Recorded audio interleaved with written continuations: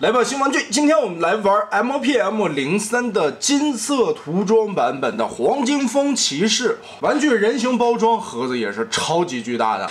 不同于之前那款金色擎天柱那种嗨的土到极致即是潮的那种涂装配色，大黄蜂尤其用 MPM03的模具加一层这种亮闪闪的金属色的黄金漆画。哎，真还挺好看的，我这种哇，金色传说。但是涂装和我们概念中大黄蜂是不太一样的，它只是把车前脸这一圈涂了一个黑边儿。其实如果把这金灿灿的感觉，是不是把那标志性的两条黑道再贯通过来，就跟03那个样子去涂装？其实我觉得这个车型摆在这里非常的漂亮啊。变形到位推车滚动也是很滑溜的，电镀看亮闪闪的轮毂，橡胶的轮胎，小手炮也可以卡在这底盘下边。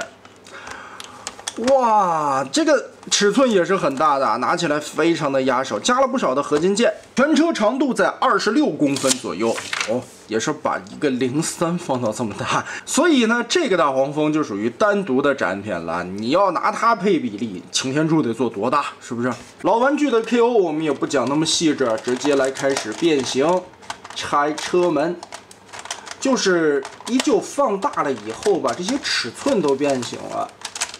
哎，扣子都变得特别的粗壮，所以掰起来还是挺吃力的，锁的比较紧，尤其上了涂装啊。不过这个涂漆我觉得松紧度没有那么的变态啊，还好，还可以。屁股后边这里啊，记得往下拖，这里边是两个钩子，撅开，哎，上下半身分离。03的一个原始设计啊，我们来开始一半一半的变形，把这抠开，抠开，就这种大东西玩起来也不需要担心，就直接撅就行。嘿，这大铁筷子脚后跟，哎呀！齿轮关节还是挺紧的，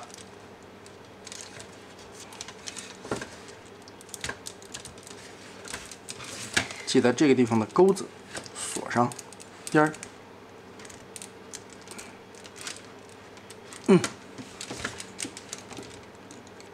腰部的零件先转出来，把这个往前挪一点。好，下半个搞定，上半个往起转。就其实说起来啊，这个大黄蜂放大了以后，感觉零件变厚了，但是这个料子柔韧性还可以的。你看，像我现在就属于暴力把玩了，但是这个结实的程度还不错，挺经掰扯的，很有韧性的一种材质。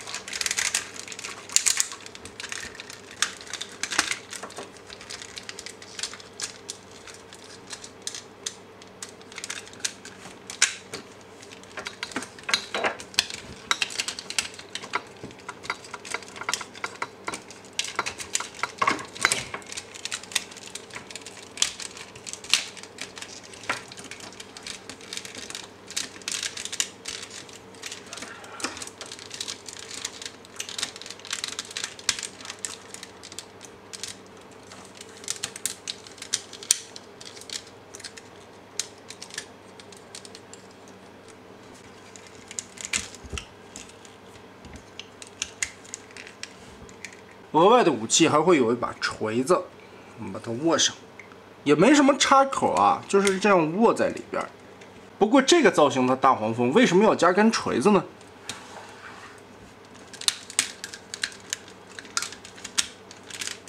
那么好，也是非常熟悉的一个操作过程，大黄蜂就变形完成了。其实来说啊，并没有任何的省略，就是加了一身涂装。不过这身涂装，我个人感觉啊，没有必要点缀这些红色的部分。如果说光是金色、银色加上一些黑条纹的处理，其实这个配色看起来还挺高级的。尤其对着光一看啊，这个闪闪发亮的金属色涂装，真的挺漂亮。一加红色的点缀，哎，瞬间又搂起来了，有那种土嗨味儿出来了。人形的高度也在27公分左右，其实也是一个非常巨大的尺寸。结构没什么省略的地方，脑门这里同样打开，可以翻下来里边的战斗面具。 这样戴上面具倒是也有一些银色的分层处理啊。脑壳里边其实这张脸的刻画还不错吧，并不会显得很肉啊。细节的部分也用涂装展现了出来，就这一身涂装刻画的还是很细节的。唯一让我觉得不爽的就是这2个小领子并没有涂装，这是塑料的原色。如果把这2个分色分一下，或者换成这种银色的。 哎，或者是这种金色的带点边儿的涂装就更好看了。现在突然之间，尤其在很重要的位置上面露2个塑料色啊，就跟这个东西的这种金灿灿的质感突然之间变突兀了。